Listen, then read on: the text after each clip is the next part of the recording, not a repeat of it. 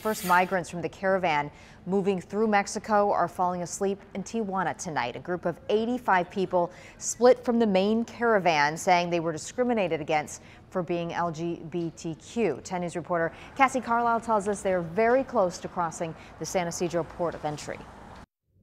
Yeah, these migrants are just a few miles south of the border in Playas de Tijuana, and they had mixed reaction as they arrived at the bus station in Tijuana earlier today.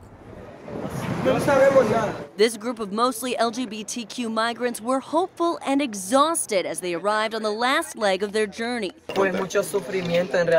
She says in the caravan they faced discrimination, and that's why they separated. She said it's normal because they faced the same discrimination back in Honduras. They took buses to an Airbnb, both paid for by U.S. lawyers.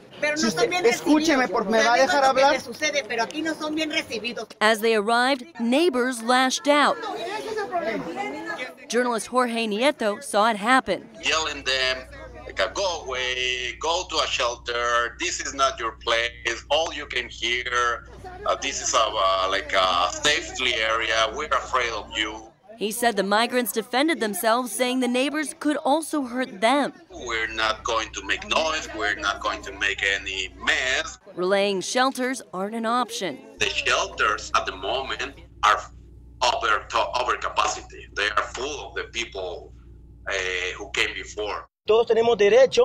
Saying they have the right to seek refuge in another country and pursue a better life with respect. They're planning on crossing the border in the next couple days. The rest of the caravan left Mexico City early this morning. Reporting at the San Ysidro port of entry, Cassie Carlisle, 10 News.